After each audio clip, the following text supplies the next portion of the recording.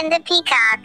A jay, who felt that he was a very plain bird, came across a pile of peacock feathers on the ground one day. He gathered up a big bunch and then tied them to his tail.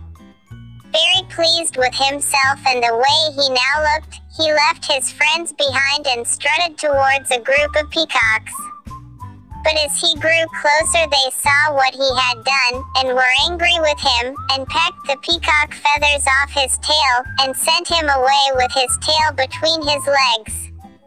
The jay sadly walked back to his friends, but they weren't impressed.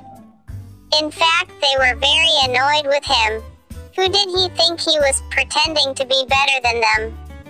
And the moral of the story is that it is not only fine feathers that make fine birds. It is what you are inside that counts.